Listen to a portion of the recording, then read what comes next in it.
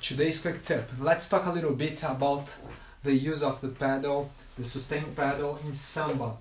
And in samba, in percussive styles, I avoid a little bit to use the pedal because you have to also sound percussive.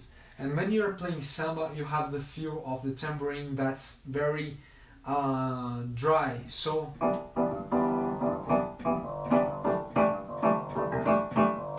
when if you use the pedal in samba, you're gonna create some wet sound, some longer sound that you don't want to have.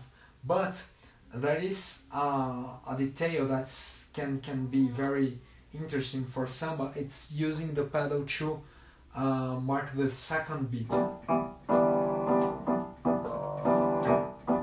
So I'm hearing staccato in the first beat, but I hear a longer note.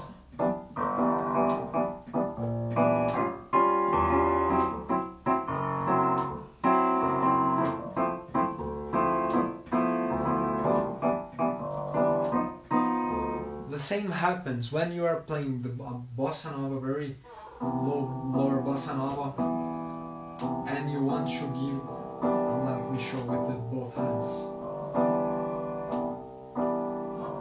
and you want to gain a little bit more of more samba,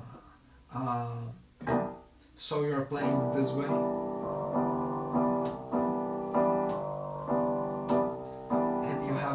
You want to give a little bit of swing.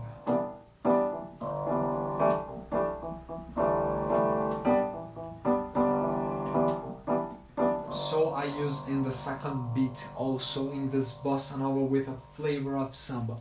Alright? If you like it, if you like this tip, just write on the comments or play the like button. This helped me to know how if this subject is important for you. Alright, and this helps me to know what I have what videos you think are important in your process of learning Brazilian music. Alright, so thanks for watching and obrigado. Ciao.